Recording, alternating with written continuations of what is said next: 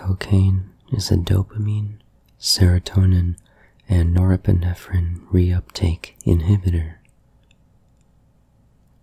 When a neurotransmitter is released into the synaptic space, it can act at a postsynaptic receptor protein. The neurotransmitter can bind to and unbind from these receptors following the rules of Brownian motion. As long as the neurotransmitter is bound, the postsynaptic signal persists. For the signal to end, the neurotransmitter must be cleared from the synaptic cleft. Some neurotransmitters, such as acetylcholine, are rapidly degraded by an enzyme.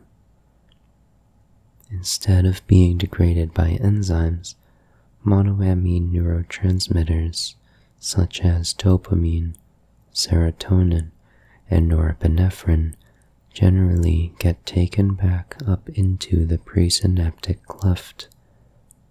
They are shuttled into the cell by a transmembrane protein called a transporter.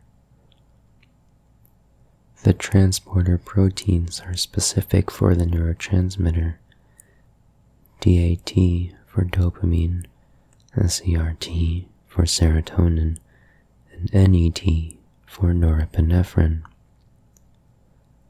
Cocaine is rewarding because it enhances the signaling of dopamine at the ventral tegmental area nucleus accumbens synapse, which is believed to play an important role in mediating reward.